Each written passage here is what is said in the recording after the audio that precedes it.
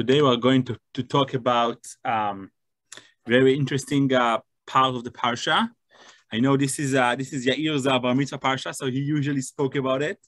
There is a lot of interesting parts in it, like Shmitah and all kind of Yovel, all kind of very interesting things. But since I didn't know what he did in previous years, I decided to look for something that I was sure he didn't do. So here we are. So I call it stopping the slippery slope. And you will see in a second why. Okay, so we have the regular housekeeping rules. Gabe, do you want to say something about it? To make eNoam really productive and fruitful, we really want to stay on the topic. So today, in your breakout rooms, when you're together, just have in the back of your mind that you want to stay in the reading. We do this all year, so there's always time to go into other readings. But we want to stay on the topic today that we're talking about. So anything in the Parsha reading is fair game. Everything outside the Parsha, be very exercise judgment, as to what to bring in. So we'd love all of you to make an effort to contribute your thoughts. We want to hear you speak. This is what makes eNoam great, is that we talk, we share, it's not just one person talking down to 15 other people. It's really 15 people coming together and experiencing the Hebrew scriptures, the Torah, together. And we also, if you want to bring in personal stories, those are excellent, but make sure that they're related to the portion. Again, we're talking about staying on topic. This is something, we don't have a lot of time in the session, and we really want to stay on topic. Now, we are a mixed community here. We got Christians and Jews together. And so, I'm a Christian, and as a Christian, when I'm in the context of other people who don't share my Christian convictions, if I share personal stories or a perspective that I know is inherently Christian, it's really important that I share it in a way that I own it. It's a Christian view. And so I will introduce what I'm sharing, if it's a Christian idea, as a Christian view. And the reason we do that when we're in mixed company like this is you're not forcing other people to feel like you're implying that they agree with you. Because if they're Orthodox Jews, for example, they won't agree with you on all of the theological ideas, as I'm speaking to Christians right now. And then we have the flip side where, when Orthodox Jews, Jews in general, I'm going to pick on Orthodox Jews for a second, they might have traditions, maybe some things that are Kabbalistic, things that Christians really have no connection to or just they don't agree with. It can be awkward for Christians to feel like things are being shared that they don't know about, they don't understand, and they don't agree with. And so it's good to really clearly identify if you're talking about something that really only applies to the best of your own knowledge to your community of faith. So I think that covers all of our housekeeping. Jonathan, take it away. Thank you, Gabe. Okay, so we have a very interesting 4 different parts in this Parsha. And I brought all 4. They are in order in the Parsha. And they are talking about somebody who is somebody from your family who is in some kind of financial trouble and what happens to him. And there is 4 different degrees. And there is all kind of ways for us. The Torah said it's an obligation for us to help him, to save him, and so on. So I brought in the four different stages, and they go from like light to very hard in terms of like what happened to the person. Okay, so the first situation, for example, is a person who has less money. I'll read the verse. וכי ימוך אחיך ומכר מאחוזתו ובא גואלו הקרוב אליו וגאל את ממכר אחיו. Okay, so if somebody he's losing his money, he lost his money, he's selling his estate or part of his estate, part of his like inherited grounds.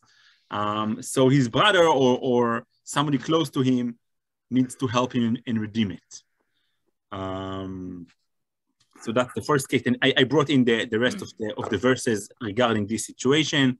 Then the second case, it goes one step further. If somebody is in even worse situation, so you have to already let him stay with you, and you have to take charge of him. and you cannot like you need to give him money, and you cannot take interest on that money. So that's the second situation. And all those four situations, what's connected them is they use this special phrase, "V'ki yamuch achicha," if your king being in straits. I'm not sure how to pronounce it in English, but it's a very unique phrase, and it appears in the Parsha 4 times in 4 different situations.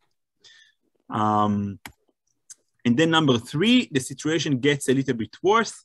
What happened if the situation is so bad that your brother or your relative is being sold as a slave, and he's sold to you as a slave? What are you allowed or not allowed to do with him as a slave? And again, you're not allowed to use him like in a very hard situation. You're not allowed to like abuse him, and all kind of things that we think as a slave you're not allowed to do. He's basically some kind of like a regular worker, almost, you can say.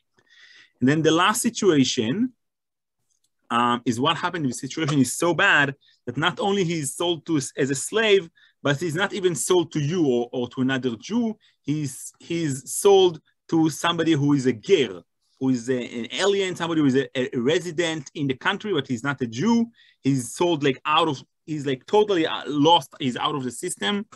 And again, it's your responsibility to redeem him and help him. So that's the 4 different situations. And after that, I made 2 slides. The first one of them is kind of just bringing everything together a bit, just the first paragraph of each one. So it will be easier just to look and compare. If you don't want to look on the whole verse, you have all the 4 different situations, Hebrew and English. And then the second one, which is something that I didn't put before, that is what is God's answer to, or what is God's request in each one of the situation. So for example, in the first situation, if you are selling a parcel you're holding, there's really no explanation from God. He's telling you to do it. But in the second situation where he already has to live under your control, sorry, how do I go back? Okay. So God says, Ani Adonai Elohechem. So I'm your God that I took you out of Egypt and gave you the land of Canaan. In the third situation, it's more severe. Also, God's response is more severe.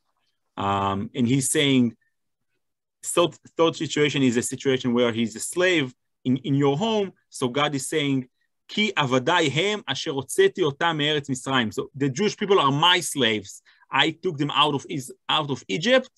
They should not be sold as a slave. So you cannot, work him too hard. And then the first situation, which is where he's sold as a slave to a non-Jew, and you are obligated to redeem him, says, Ki li bnei Israel avadim, they are my slaves. Asher hotzeti otam me'eretz Mitzrayim. I am the Lord your God. So quite similar to number 3, but there is also a little bit of differences. So that's all the different verses. And then we have a few questions. And I want to add 2 questions that are kind of, I think, like they're not specific questions, are more of like the general, I think, the general picture questions.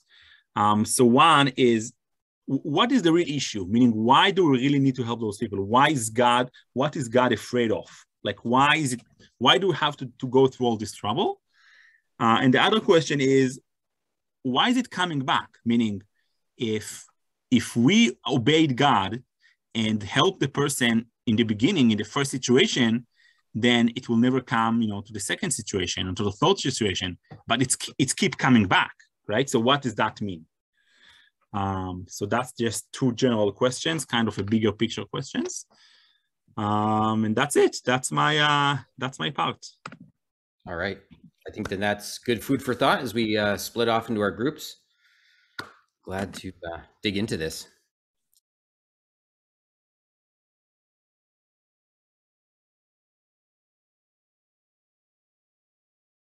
Welcome everybody back to the main room. We're back together. Hope all of you had a really good discussion. We want to start sharing together the things that we discussed. Eve was just sharing her thought about this question about, God being ethnic and caring about groups of people and families. Eve, thank you for sharing that just as we wrapped up the session, the breakout room. So does anybody want to start us off? Is there anything that stood out to you in what you were sharing in your room? Like, is there something exciting you? Well, one of the things that David said, which I think really stood out, was how the word that repeats itself throughout this parsha more than any other word is related to redemption. It's all about redemption.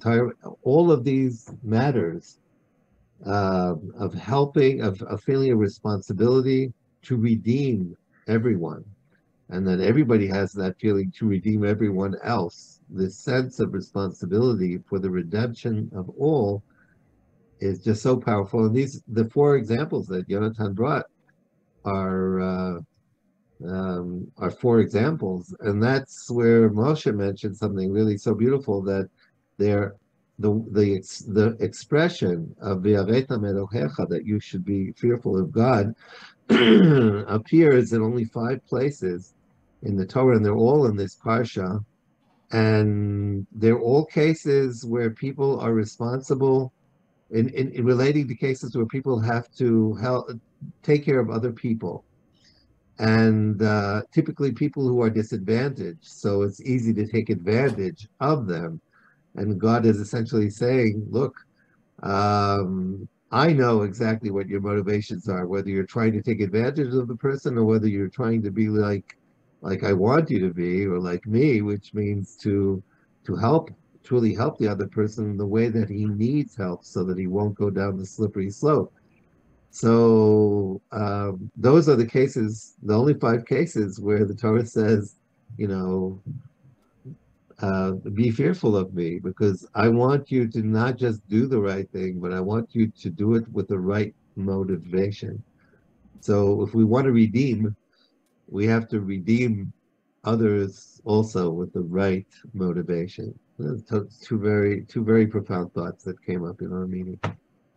One of the questions that came up was, how far should one go in helping? Because sometimes when you help people without empowering them, then they get an entitlement mentality. So that way you're not quite helping them. Case in point, when you look at national level among governments, I'll give an example of Africa, which has many governments have received foreign aid, and continue to do so. But when you try to translate how effective this aid has been in empowering the people, it still raises questions. Even when you look at the local setting, you find people looking to the government always to come and intervene and pay or bail them out.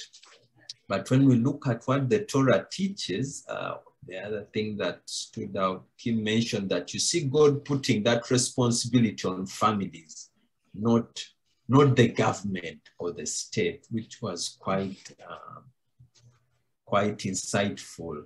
And then helping us as return to that family responsibility in the community, to always look out for the other as our brother's keepers. One of the points we brought up on the question about how far do you take it, I cited the historical Jewish experience in Europe, where Jews were often kidnapped by the authorities and held for ransom, and basically held the Jewish communities to a ransom threat. And one of the famous rabbis, I believe in Regensburg, was incarcerated, and an outrageous sum was demanded of the Jewish community, and he himself issued a Pesach din to limit what should be spent, and anything beyond a certain amount was to be rejected and not responded to. So our experience to helping out our fellow man is limited by certain realities where other people take advantage of that mutual sense of dependency that we have. And this was an interesting situation because this rabbi was not invoking any entitlement. And he realized that this would become a pattern of oppression if allowed to keep happening. So he basically took himself out of the loop and was willing to stay in jail. Mm-hmm. Yeah, and one thought that to me, Alan, I'm just playing off again, that we talked about was this idea that there's an element of the group of people really having an identity of being a tribe, of being a collective, of being family. And you reinforce that idea of like family we are, and then there's a responsibility, there's a moral responsibility, an ethical requirement that members within the family have to release, this is my words now, have to release the good things that are inside of them into the family and into the community. And that's where you're creating value. So you might have mathematical skill, right? So you release your capacity to do math and calculate. You release your ability to plant and to make food. You release your ability to write poetry, to create music. And when you become, what's the word? Is it yamuch?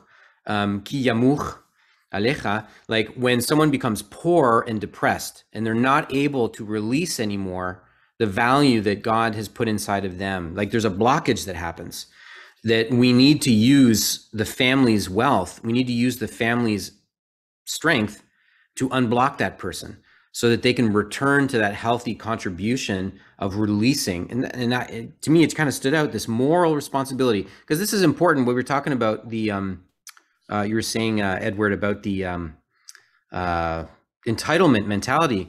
There's a blockage where I don't have to give anymore. Like you lose that moral imperative of like, no, you actually have a responsibility to pour out of yourself what God has put inside of you, your capacity, your ability to work, your ability to release effort and labor into the world.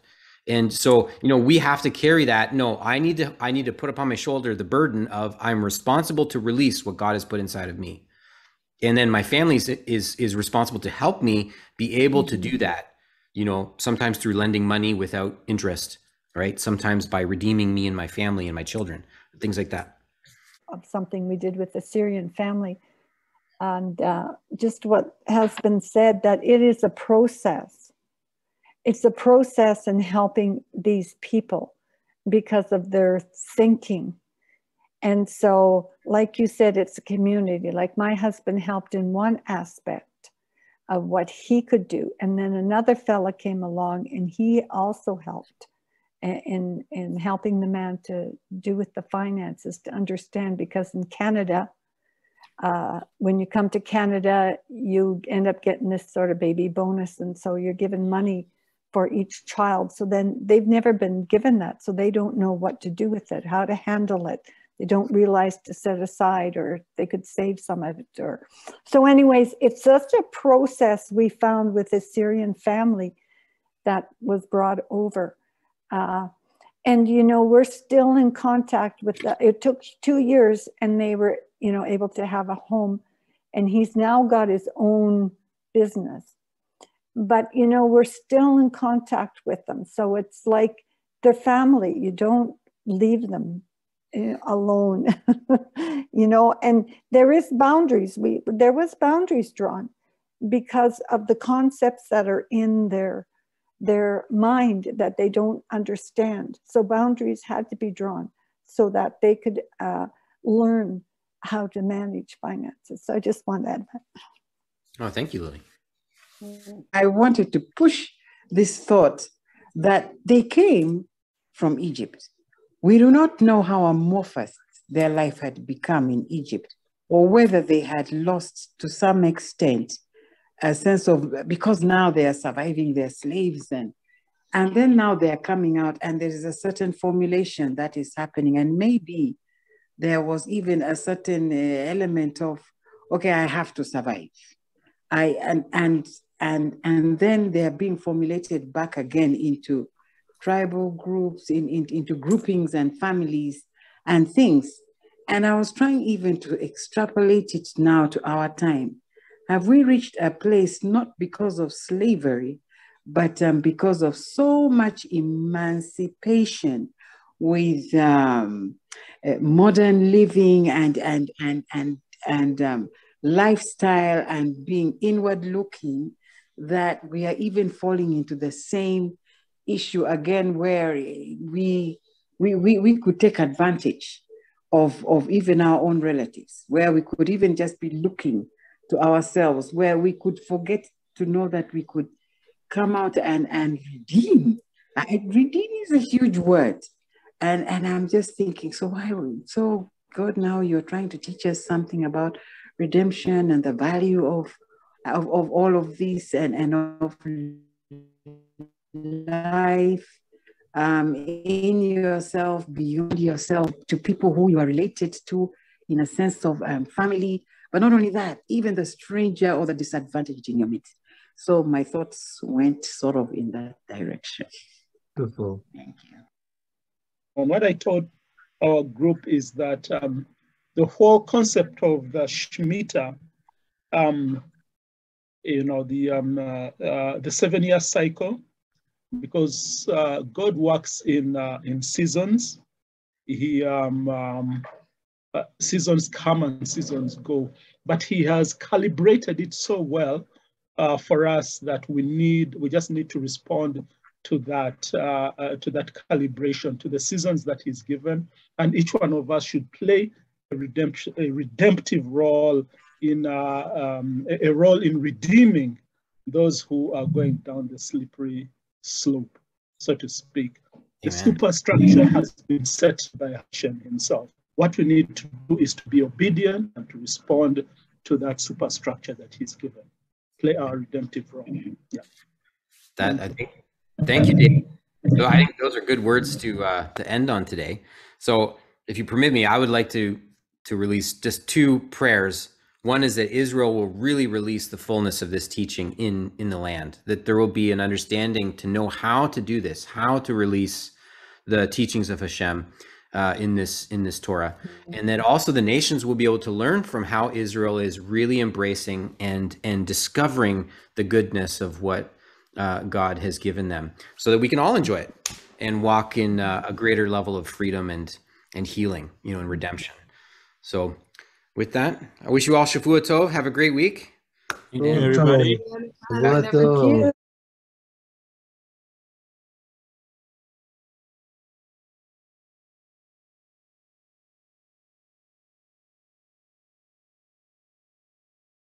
Nations that inhabited the land were those that God tells Abraham in advance, 400 years before. He says, they have not honored the sanctity of the land. They did not do with the land what God wanted of them. And God gives them another 400 years to possibly turn things around. And they don't turn it around. So essentially, those 7 to 10 peoples have been deemed by God to not be worthy of staying in the land. And in fact, when we, as the Jewish people, the Israelites, do not do what we're supposed to do with the land, then we're also evicted from the land. Now, if we keep that in mind, we can understand that when Israel came to the land, those who wanted to stay in the land had only 2 choices. Either they would leave, and actually 3 choices, I guess. Either they would leave, or they would fight, and with the consequences, or they had a third option of becoming slaves. That third option of becoming slaves was the only acceptable option for those who God had decided to exile, but they really wanted to stay. It's kind of the similar law that we find with the Hebrew slave who decides he wants to stay, and he has to, do something with his ear. There has to be some kind of, in other words, he really wants to stay despite the fact that God has said, you don't belong here. You had a chance. You didn't do what you were supposed to do. You don't belong in this land. So the slavery was essentially their only option. So God, when he says, you know, if you need slaves, take from them, he's basically not introducing them to slavery. He is simply saying, you know, they have accepted them to become slaves, and therefore, you know, you have them there for that purpose. Now we have to understand that slavery in this context is not the same slavery that existed in Egypt. Slavery in this context means that you accept a subservient position. In other words, you're not like an equal citizen. It means that you pay taxes as all the nations at that time, if they had people living amongst them. In fact, when we were conquered by the Romans and others, then we had to pay special taxes to them. In other words, there was some sense of subservience. We see this with a story that Dina is very familiar with, called the Givonim, when they essentially approached Israel and they said, you know, we came from a long distance, and they put on this whole act, and in the end, they have to accept upon themselves the terms that I'm referring to right now. And what did they become? They actually became those who brought water and other things to the temple. They became actually part of the support system for everything that went on in the temple. So that's what the slavery is about. Yeah, part of it may be also a question of definition, because Eved has two meanings that you can translate in English as slave, but also as servant. Right. There is an idea of indentured servant. In other words, a person who owed money, he could serve, he could work in a family. It's not quite the slavery that we think of, you know, in Africa and America, perhaps. But at the same time, it was also not so much fun. For sure. It was a choice that they had. But God does the same thing with us. He also tells us, you are to be my servants, right? And we are also obligated not to do whatever we feel like, but to actually do what God wants of us to do. That's very different. Yes, but I'm saying the same term is used, so it's really much more a mindset of recognizing that you are not. If you want to do whatever you want to do, you're welcome to leave. If you want to stay in the land of Israel, then you're going to have to fit into the needs of God's needs of the land. And it turned out, for example, that the Givonim, they were the ones who had to draw water for and chop wood and, you know, whatever was necessary. So they were able to do something that was actually quite elevating in the end. And we know from the story later on that when they felt that their rights were violated, King David even gave them the privilege of being able to choose how the perpetrator, in this case King Saul, would be punished. And they had to hang several of his descendants. So we see that it's not the kind of slavery that we know of in Rome. This is there is a commitment. It goes both ways. But different status. But in the same time, God does commend us to redeem those slaves as fast as possible. So, is God afraid of assimilation? If Jewish people become servants to other nations, eventually it's going to water down the community. Is that what God's afraid of? That's certainly one of the things that he's like asserting. Remember the reasons that he gives? He says, they are my servants. So God wants us to serve his purpose in this land, in his land, right? This is his land. He has a very specific purpose for this land, and it relates to the temple. And he definitely doesn't want other nations to take us to serve their own selfish purposes, as many who conquered Israel did. There's also an idea of divine concession to human needs in many laws. In other words, we were not then at a time when slavery could be abolished. People were not ready for this. So it had to be refined and said, okay, I'm not happy that you're going to take servants or slaves, but if you're going to do it, then will try and do it and get closer to a better ideal. It's like shooting an arrow into the future and saying, ideally, you know, there should be equality. Ideally, there should not be slavery. Ideally, there should not be war. We should not kill animals. Many things. But if this is the real world and we need to do change slowly, then let's try and have these laws as humane as possible. Not an ideal. Or sometimes there are cases where slavery seems to be the only way out for someone. If someone is deeply in debt, maybe he's even done something that makes him culpable and he owes someone. It's better than prison. Then it's better than prison. And we can see, as Jonathan mentioned earlier, that the requirements that are made of somebody who is a master to a Hebrew slave are that he treat them even better than his children. In other words, he has to make sure that they're clothed, that they're fed. And the verse actually appears there, that he becomes like part of his family. It's much more than being just a regular, somebody who works for him. So Yair, if that's the situation, so why is it so bad? Meaning, you know, if I'm a poor person who has no money and no future, why not be this, you know, slave to a nice person who will take care of me? Like, what's the big deal? I would love to hear what others have to say about this. I think it's not so much of what God fears is going to happen, it's what he knows will happen. There are a number of times in the scriptures where God says, for instance, about the Assyrians, the cup of their indignation is not yet full. I know where they're headed, and I have the red line in the sand. And when they cross it, I'll deal with them. And I think he's talking about that same kind of process. I know where this is going, and it's not a good thing.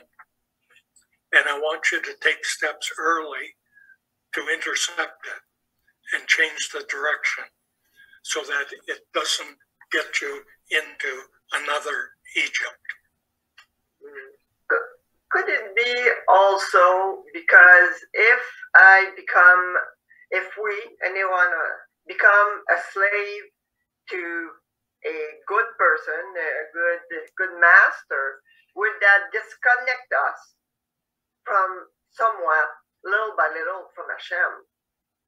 Would then our connection to God be lesser and lesser as years go by?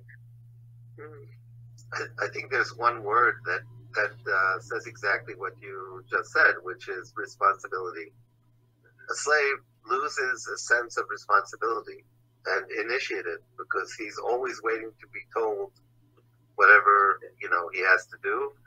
And God wants us to be people who take responsibility, who initiate, who we have our own calling to fulfill, not just what the master wants to fulfill. And that's such an essential part of our lives. Christine, I want to add one more thing to what Yair said. I don't think it's only responsibility. I think it's also priority. And I think that's maybe what is God, like God's response is like, don't forget, I'm your God. They are my slaves. Meaning you cannot have, you know, one slave cannot have two masters. You need to have one master. I think that's part of what God is trying to remind us, that, you know, eventually he's the master. You cannot have the slave, you know, not do a certain thing that God wants him to do because, you know, he's a slave and he has to work in the whatever. Jonathan, if you see all of this as a system, as part of a whole community, right? You spoke about interest as well. Maybe we can see how this fits into a whole community. Moshe, I'd love to hear what you think.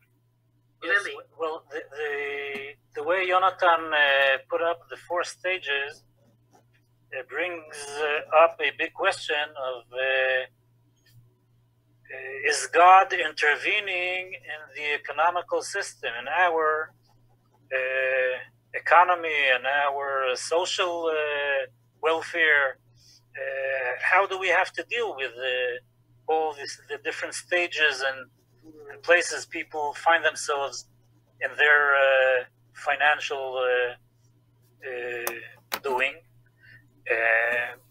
and the Hashem's remark of Ani Hashem, I am your God, again and again and again, not only in these things, but in all the portion itself, in all the parasha, I think reminds us that we are trying to imitate him.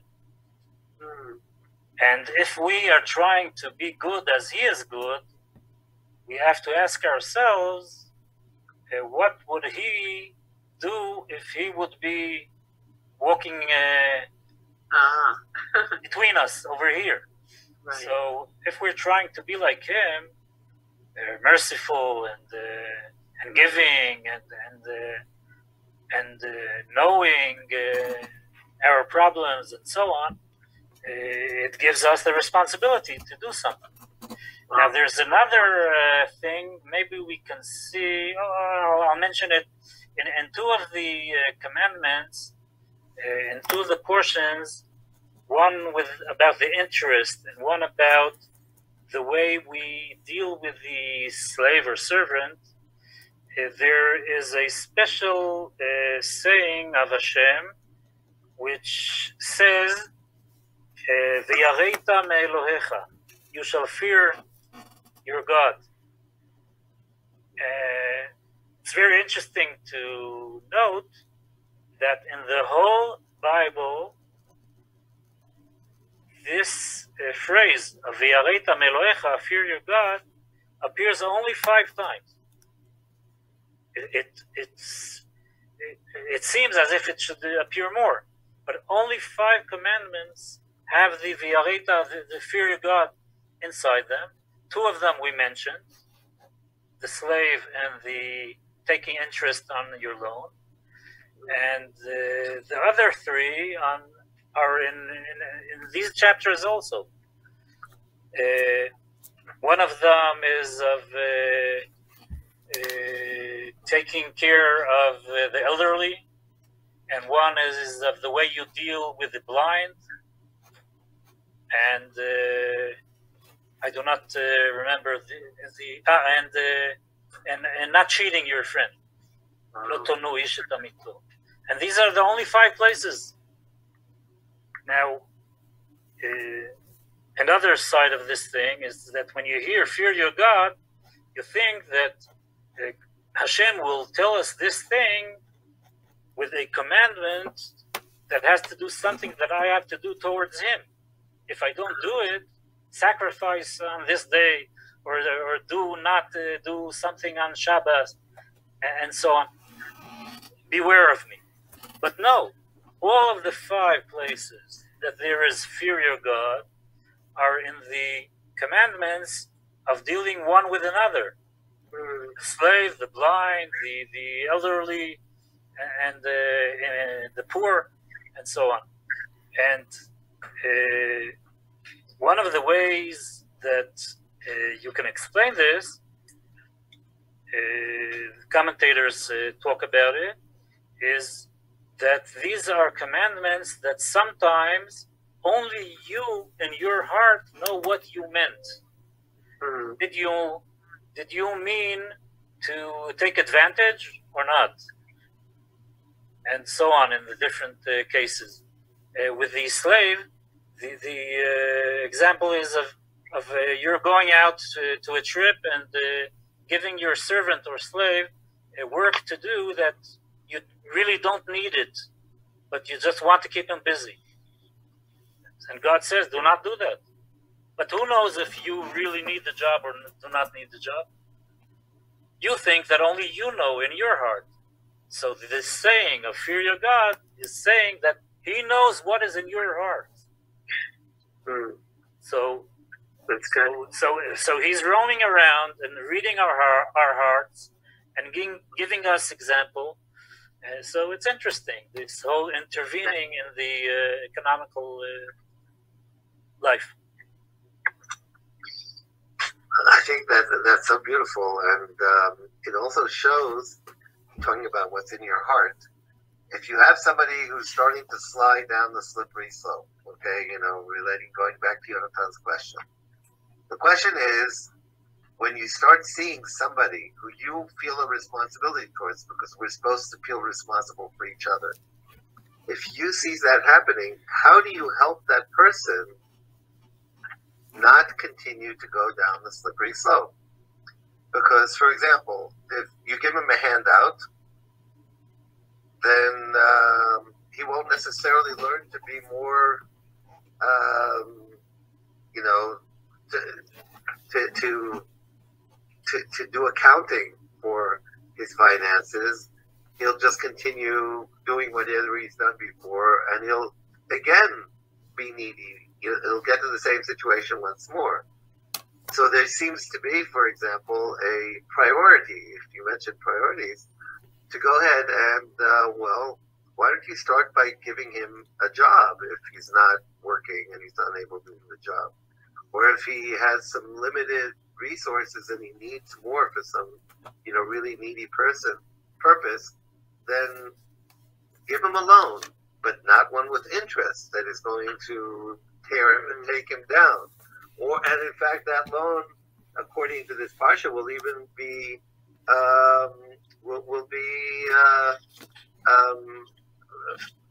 how do you say, released? It will be released after 7 years, so that it won't bring him down forever. It will just weigh on him enough so that he will try to return the loan. In other words, it's really seeking the best way to help a person work things out and not continue sliding down the slope. If he has to start, like the first case is he has to sell part of his possessions, then let's make sure that that part that is sold is bought by somebody close to him, so that that person can say, well, you know what, why don't you continue working on that piece of land that you just sold to me? You'll do it for me, or, you know, so it's for him and not for yourself. Right. It's much more just about really helping the other without your putting yourself in the agenda there. I just wonder, Lily or David, if you would love to hear from you. Well, I was thinking along Moshe's line, just that Hashem knows each person individually, and he knows why they're in that place at that time. And I believe it's what you've been saying is that we have to help that person. Not only do you give him something, but you help him to come out of that situation. And instead of giving interest, which would just put him into more depths of despair, you know, but rather you help him financially. And I know that's maybe to understand about finances, that maybe how to help him with his crops in the field, so that he learns. You teach him, and I think that Father's Hashem's heart is just to always take us to that place where we're learning more about him and his ways of bringing restoration. Thank you. Oh, here's David. Thank you, Lily. That was really, really good to hear. David, we're happy to see you.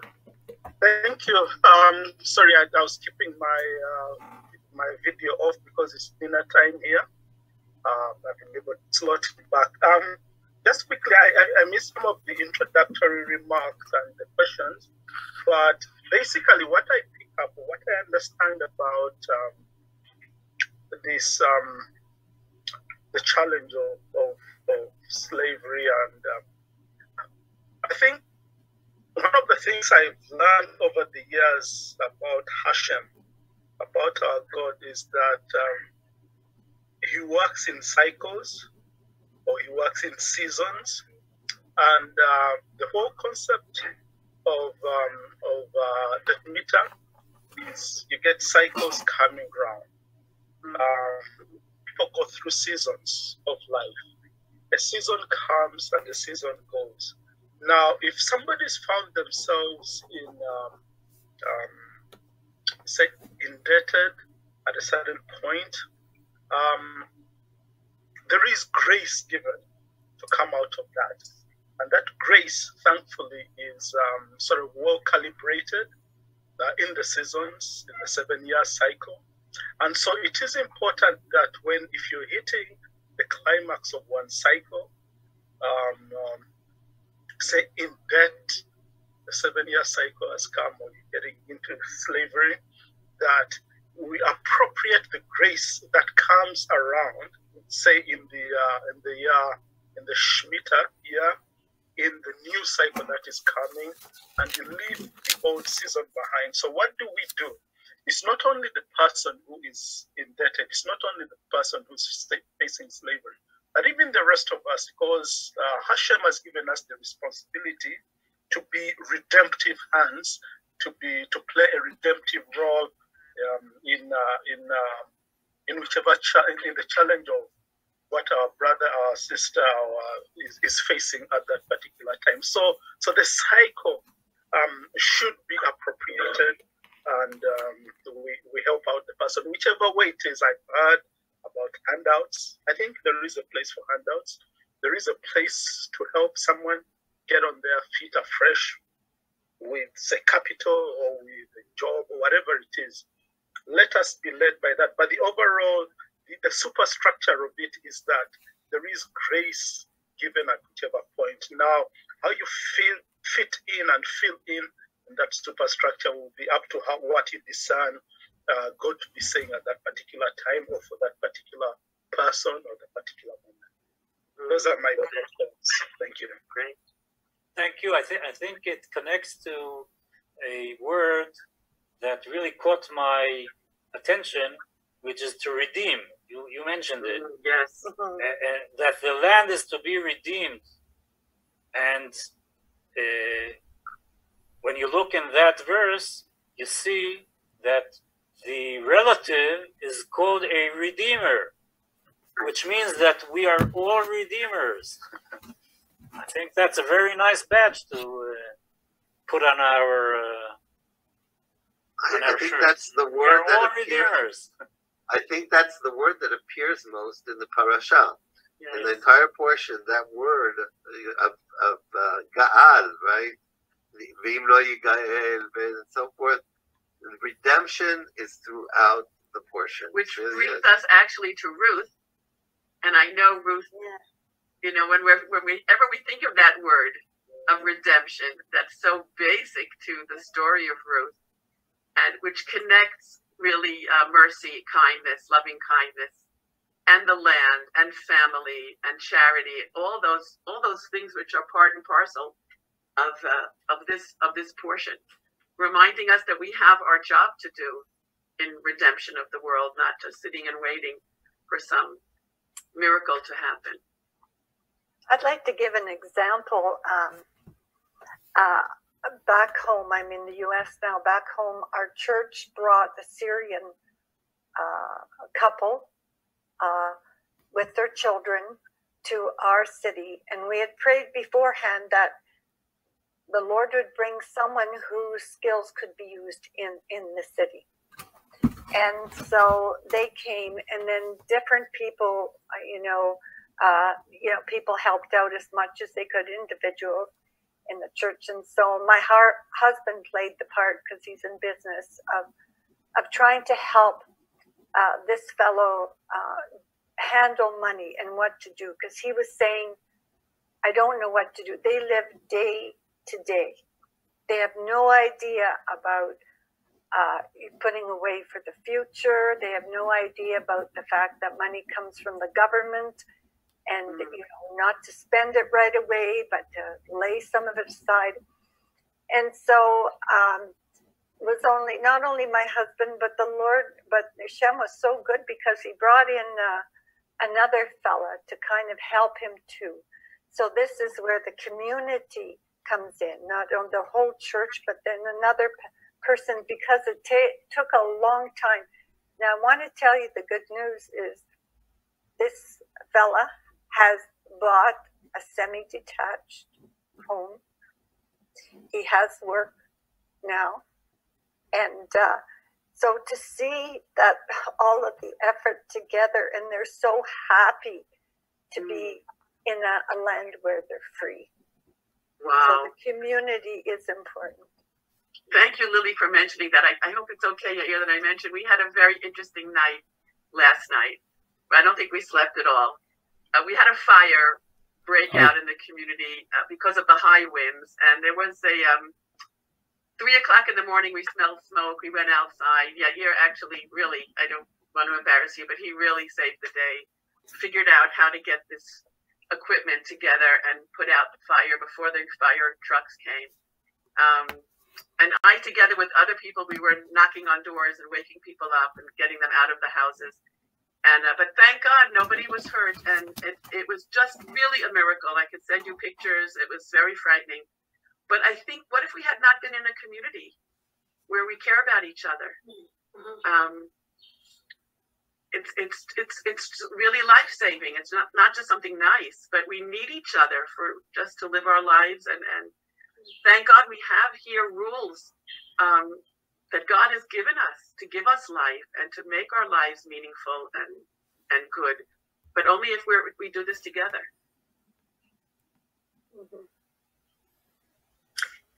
While we're spawning stories, yesterday we were at an open house for somebody who's moving, and we met a young man there who's begun a career as a youth worker in Toronto.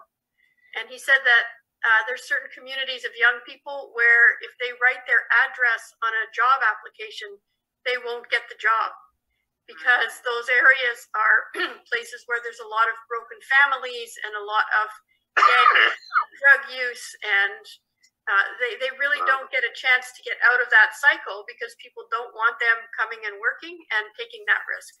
So what his group did was they created they collaborated with a bunch of NGOs and set up a summer program for these young people so that they could get a job in one of these NGOs, or even in rotating from one to the other, getting experience and doing different things. And he said at the end, not everybody, but quite a goodly number of them were actually able to get a job because they had job experience.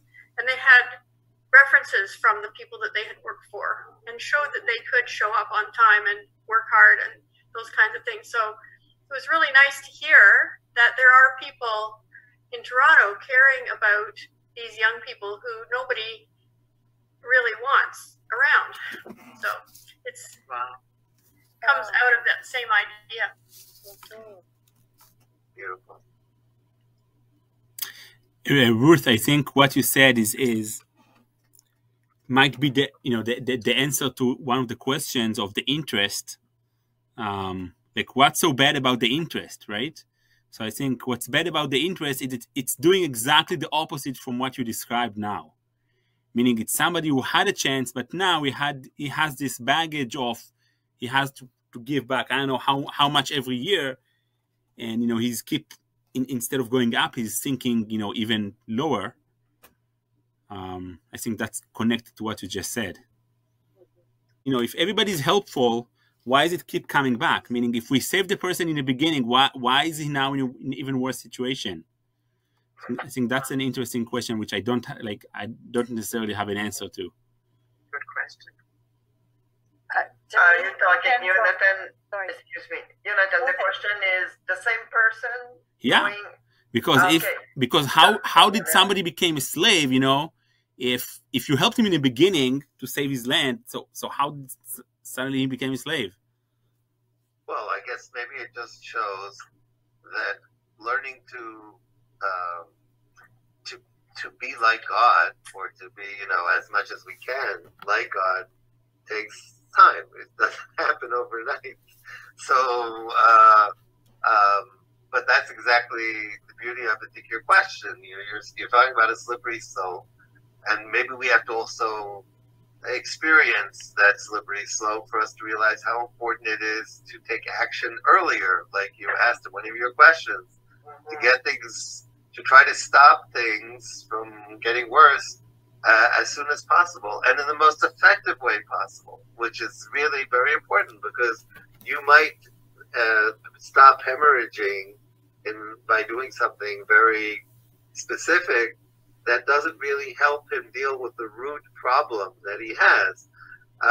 So to create this social awareness, which God has, of course, God knows even what we're thinking, like you mentioned earlier, but to be able to try to understand what these people are going through, what is it that's really causing them to get into financial trouble, and to help them with their root causes.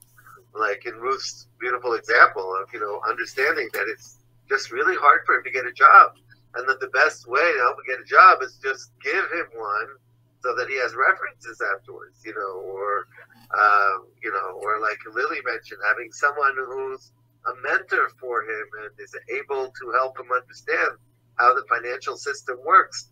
You might give a person money and then he doesn't know what to do with it, and he's going to be right back and maybe even further down the slope.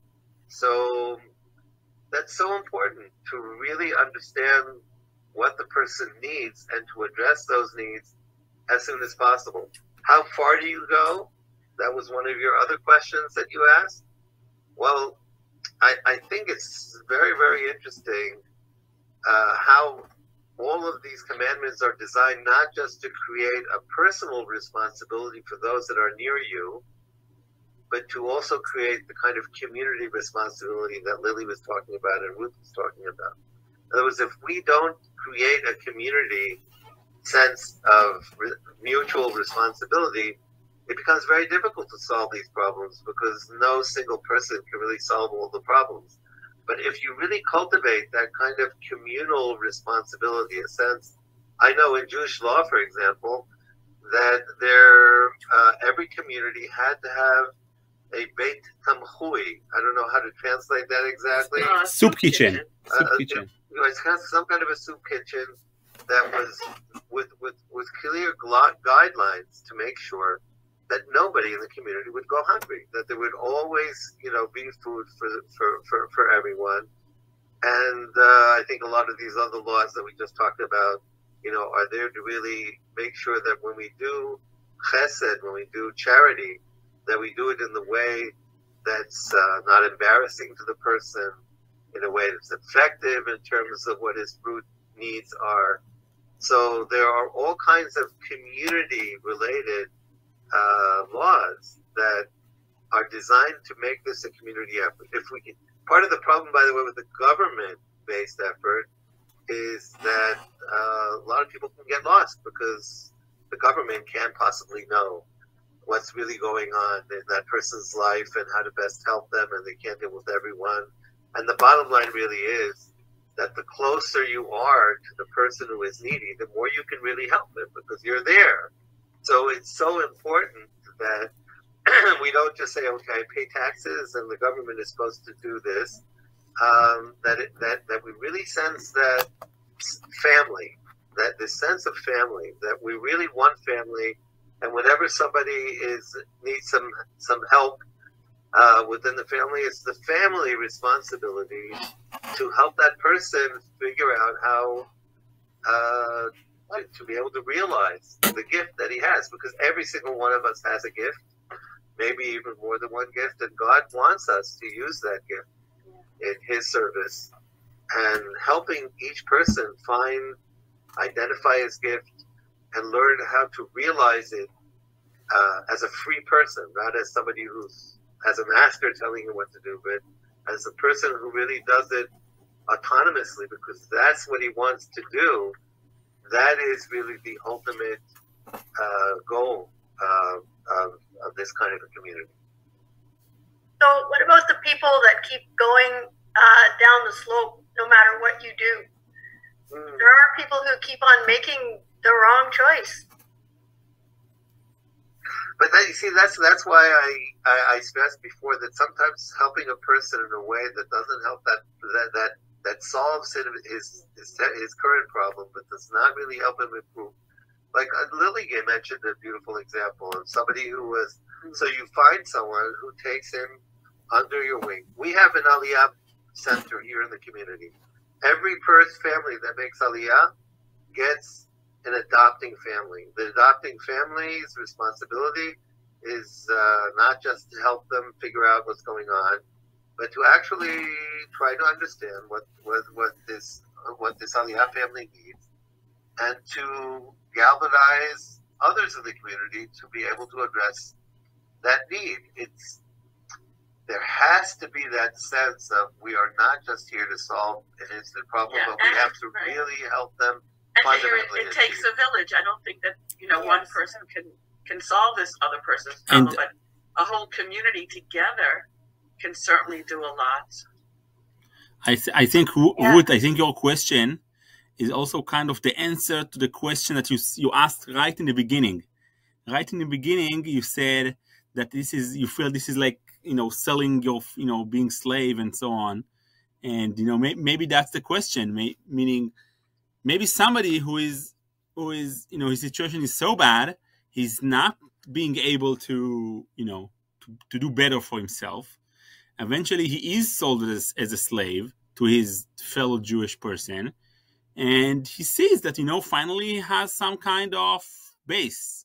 Maybe it's not so bad because it's all those rules of how he's being treated. So he wants to stay, right? Which is, for us, that sounds ridiculous. Why on earth would somebody want to stay a slave if you can get free? But, maybe if it's somebody that is, keep going down again and again and again, and finally found a good home with a good master. So maybe, maybe there is a reason for him to stay a slave. And even that master knows that he's got 6 years to fix it, right? Because after 6 years, he's got to make sure that he leaves.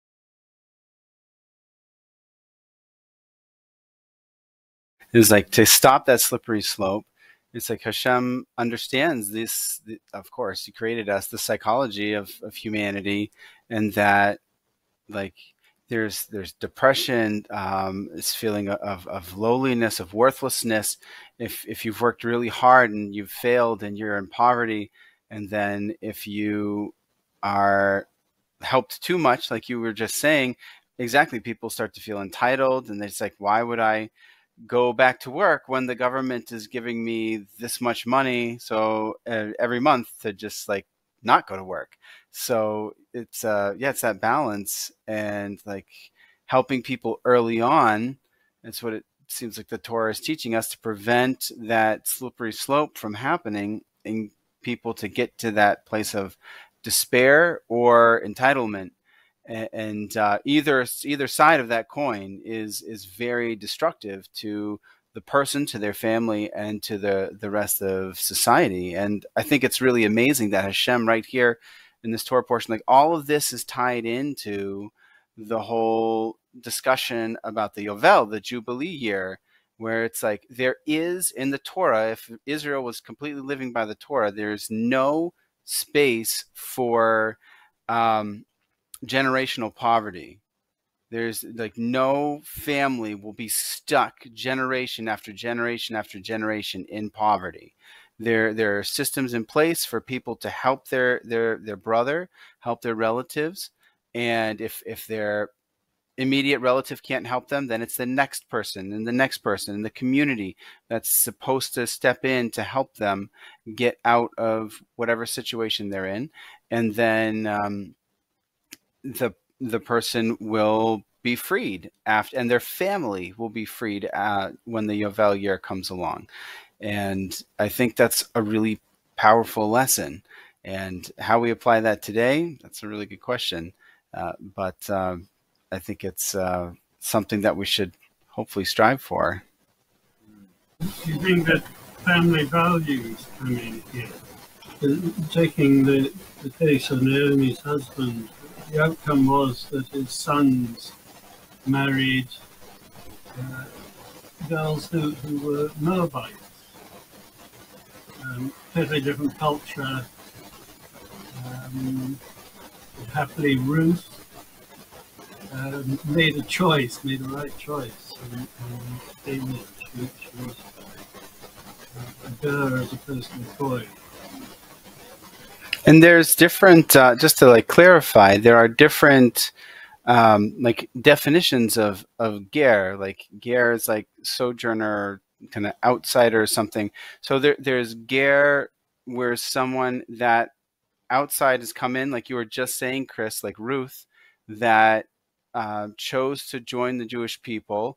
You would call a convert in modern English, and so those sort of gerim are considered to be completely part of Israel, like one of the Jewish, completely one with the Jewish people.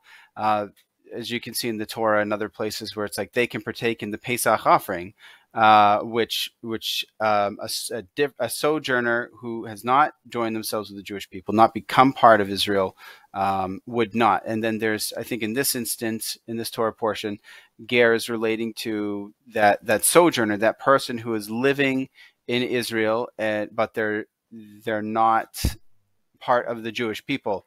So I think it's important to make that distinction as we're talking about like these sort of relationships, especially when it comes to like family and caring for people in society. But thinking about that, like this whole discussion, we're saying that whole idea of family and clan and everything, you definitely do have that much more in your psyche here, like down in your soul really here in Israel, than at least I've felt it since I moved here compared to back in America. Like in America, Jews are moving all over the place. When I lived in Boston, many people were just completely transitory there for a little while because they were going to medical school or whatever else. And they were there for a couple of years doing the residency at a hospital or something, and then they were gone and going someplace else. And so, but here in Israel, when a Jew is home and settled here in the land, there is this connection with your fellow Jew that's so much deeper here at home than there is outside. Like just one example, my wife and I took our kids to a nearby town, it's called city called Carmiel, and we were at this really big park there, and this woman was there with her children, and she was sitting next to us on the bench with her baby in the stroller, and she just looked at us and said, "Could you watch," in Hebrew, "could you watch my child? I have to go find my other kids." Just like not even, and that happens all the time in Israel with the Jewish community. You're just like, people will just randomly ask you, "Here, hold my baby or take care of my child because you're a fellow Jew, and I know you're going to take care of my kid because we're family. I need to go find my other kids," or something to that effect. It just permeates, especially we just had Yom HaZikaron and Yom HaTzmaut, Israeli Memorial Day. We remember our fallen soldiers and victims of terror is right before our Independence Day. They're completely linked. And every single community, has some sort of connection for Memorial Day.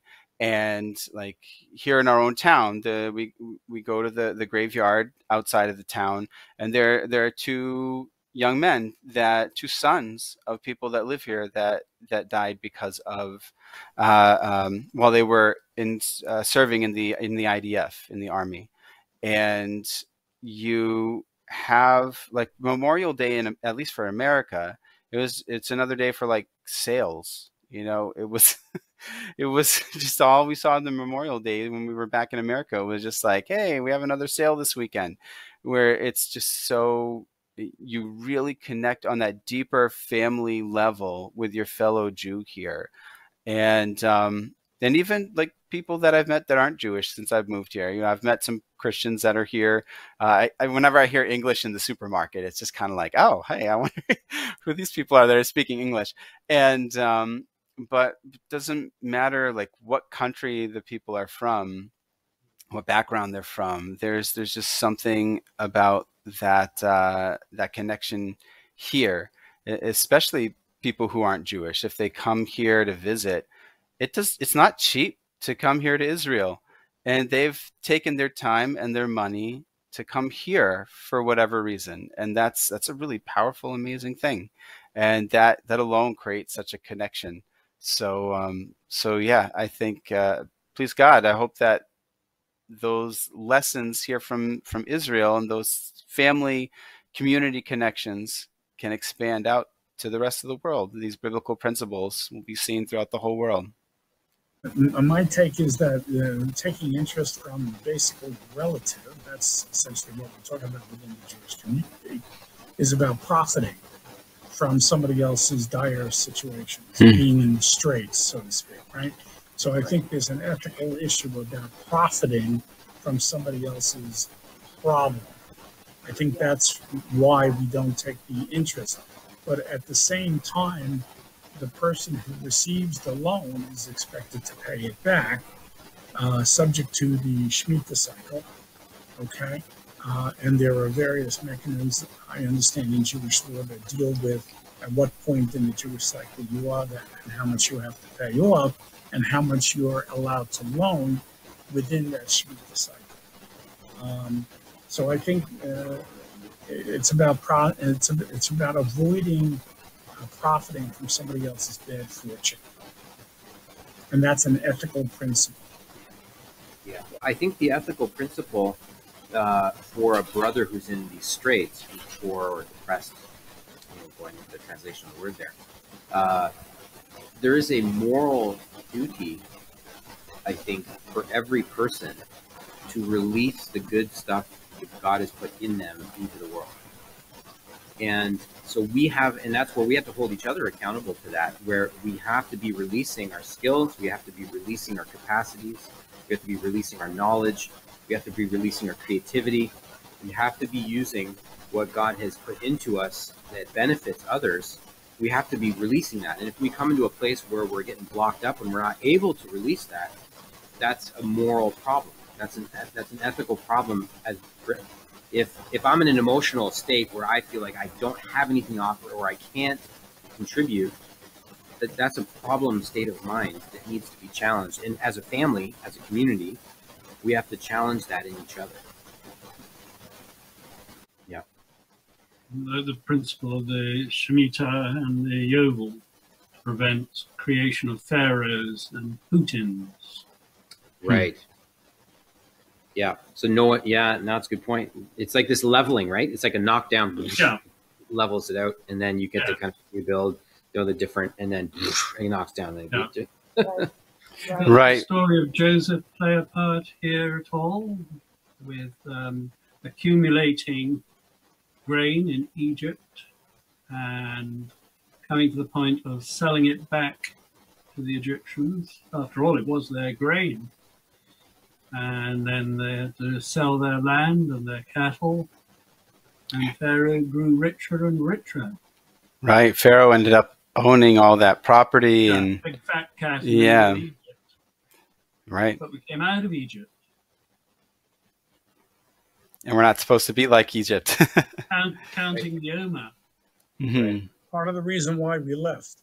Yeah. Yeah. That's right. It's a transition between Egypt and Sinai. Wow, Chris, that's a really amazing point you bring up about how, the Yovel, the Jubilee year, prevents any like one person or like a small group of people who are extremely wealthy from gobbling everything up and then keeping it from everyone else. Like that really makes me think of like my wife and I, we had to leave the community, the Orthodox Jewish community in Boston at one point because what was happening in Boston, probably still happening right now, is that all the residential areas where the Orthodox community is, just outside of Boston, they like these big companies kept on buying stuff up, tearing down houses and putting up these really big buildings, apartments in order to prevent like individual ownership. And so you just they could maximize wealth, especially since there are so many colleges and universities around. There are just people coming in and out, especially foreign exchange students, where their parents are just like paying the full amount for the rent, for the cost of the college and everything. And then there's no financial aid in that situation. So the colleges and these huge contracting companies keep on getting richer and richer. Meanwhile, the cost of living gets higher and higher, and like the whole community just like starts getting dispersed because no one can afford to stay there anymore, especially with people with a number of children. So it's a really good point that you brought up, how that the Yovel prevents that from happening. Yep. All right, everybody. We have to go home now.